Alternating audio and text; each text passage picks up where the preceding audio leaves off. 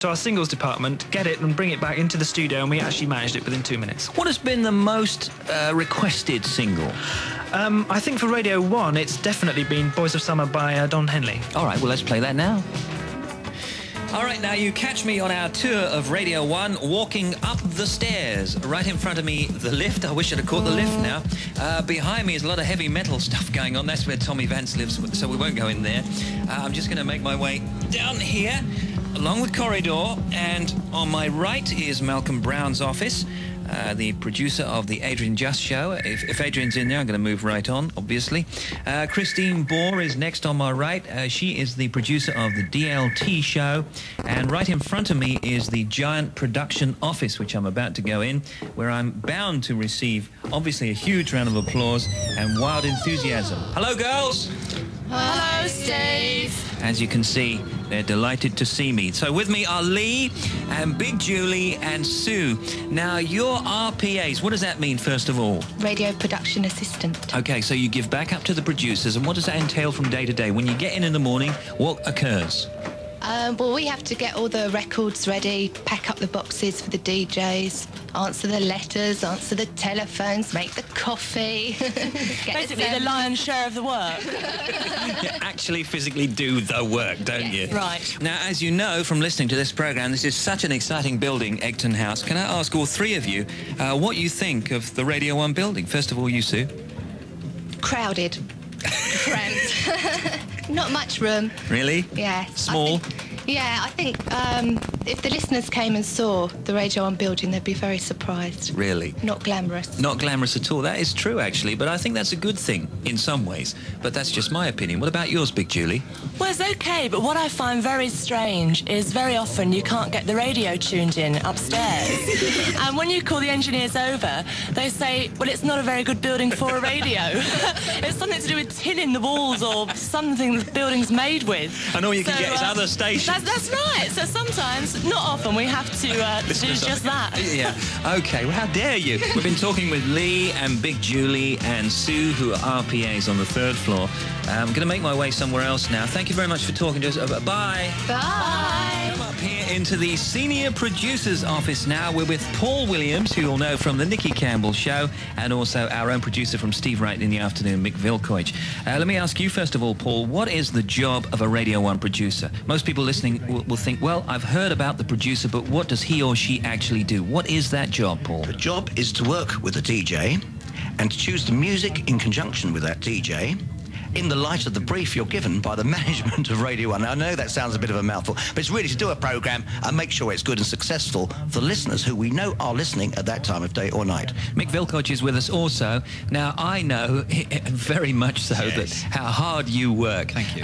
Now, your duties are something altogether different because on our particular show, Steve Wright in the Afternoon, we're also booking guests, etc., right? That's right, yeah. It's much more, it's a larger brief than a straightforward disc jockey show. We have the guests, we have the lifestyle stuff we have to chase up, we have Richard to organise with Mikey in the pit, we have the sketches to do, and like I said, the guests take a large, inordinate amount of time to organise because they're always flitting through the country. You have to try and catch them at the right time, edit the tapes down, you know, it just goes on forever. I'm giving you two a real good time here and making you sound as if you really work hard. I have to say that you do, but you do actually work fairly long hours, both of you. What time do you come in and what time do you go home? My day goes from about 8 in the morning to about 6:30 at night, and there's no break in the middle. And what about you, Paul? I'm in about sort of 10:30 in the morning with the night show I'm doing, and then I sort of around some nights till not home till 1 o'clock in the morning, but that's not every night.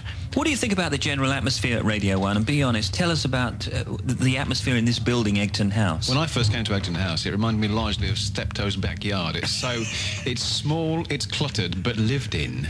And, you know, you get the feeling that if you actually lifted the carpets, there'd be like old disc jockeys and records underneath there. And I think it's good, and it's been good for the, 7 years I've been here. I've enjoyed it thoroughly in this building. Are there any disc jockeys that you've worked with over the past, say, 10 years or so, that you really would rather not work with again? I wouldn't say that about you, Steve. We had a great time in Northern Ireland. I remember with the roadshow there.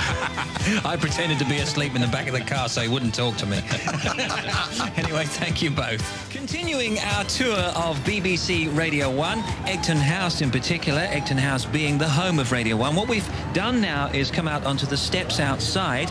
We're here with Nick Godwin, who is Director of Promotion at BMG Records, also Michael Payton, who is independent, and Myra McPhail from One Little Indian Records. Okay, you are that plugger. What is a plugger, Nick? A plugger is a person who represents the artists from the record company and is the go-between with the pop station, and we have to make sure that our artists are represented in a proper way. We've just got to get the information across to you and the enthusiasm that we feel for our bands. Tell us some of the hits you've had recently. Annie Lennox, Diva, and one of your favourites, Steve, Take That. Yeah. Myra, do you ever find yourself working on a record that you don't actually believe in, but you're so professional, you'll enthuse about it anyway?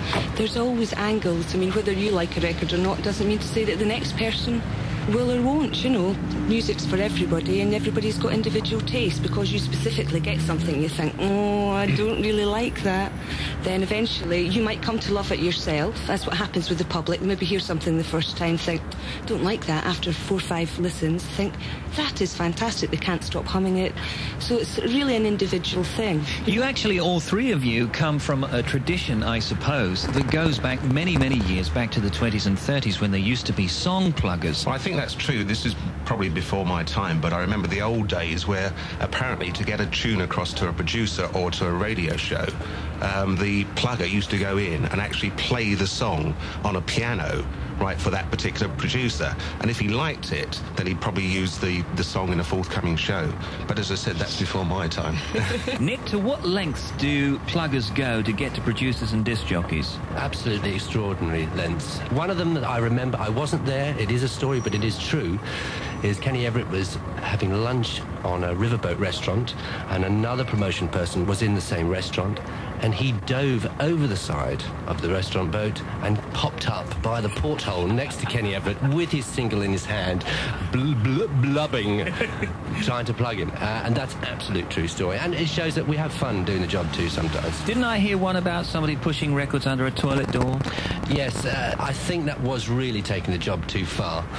Producer, I don't think they were running away. They were just normal course of the day, went to the toilet, and under the toilet door slipped a single. I don't know what it was called, but there could be some guesses. But yeah, they go to extraordinary lengths because we're very passionate about the job we do. Let me ask you, Michael, is there a record that you believed in, you were working on as an independent promoter, that you felt, well, it wasn't going to be a hit, but then somebody picked up on it, then it got some more airplay, you did a little bit of work, maybe you brought the artist in or whatever, and then finally it was a hit that made the playlist? Yes, funny enough, there was a record actually, and it was recommended by a radio station up in Liverpool. And I had a very good friend out there who said to me, every time I play this record, I get thousands of phone calls. So I asked him to send me a copy and tracked down the record company eventually who was releasing the single. And eventually we had some records manufactured, and I brought it into Radio 1. And I was sitting in my office one day listening to the station, and I heard Simon Bates play it. It was actually a single called Star Trekking by The Firm. And he actually said, after he played it, he said, that record is so bad, I'm going to play it again. It's so bad it's good. Yeah. And sure enough, it was a #1 hit. Through to Broadcasting House now. We're in a sad room. I call it a sad room. Actually, it's not sad at all, because it's where they hold the weekly playlist committee. It's B58, and heading up that committee is Paul Robinson. Now, Paul, what actually happens in here, and when do you do it? We do it on Friday mornings. We have a good time. All the producers and lots of the DJs and myself sit around a table and we play records. And we play them and we discuss them. We think, yeah, that sounds all right, and that's great, that's a bit naff. And we think where they may fit into the network sound. We then look at the existing playlist, which is a list of records, basically, records that are played on daytime Radio 1, and decide what's tired, what's had enough, and what we're going to replace them with. How many records do you